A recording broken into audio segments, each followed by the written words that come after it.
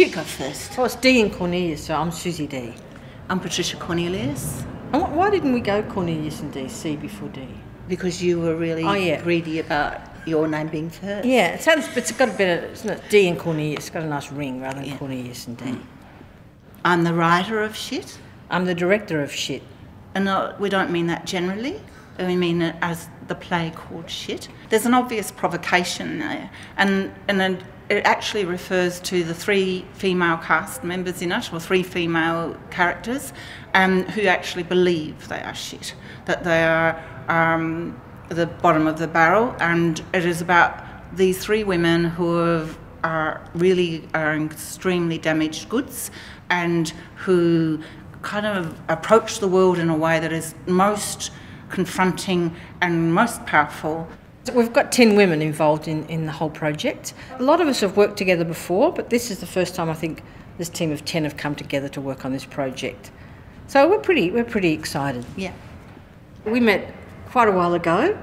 Patricia wrote a play called Lily and May. It was a 2-hander for 2 women, and we had just previously worked on another play together, and we really got along. So we worked together. I was Lily and Patricia was May.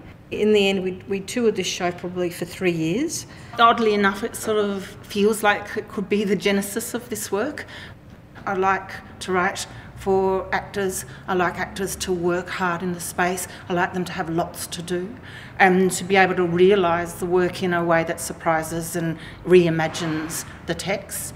And Susie is that kind of director. So we have a great chance to kind of look at the stuff we've done in the past and kind of push it further.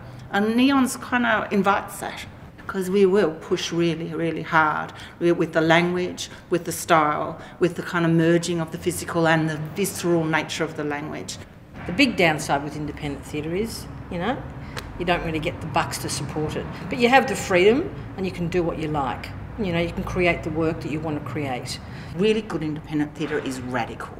It is actually going to shock you. It is actually going to make you think differently. There are some works that you go in, and once it starts, and once you feel that the actors have absolute control of it, and and the language is supporting them, and the ideas are unfolding in a way that are kind of surprise you and shock you and move you. It is such an exciting experience.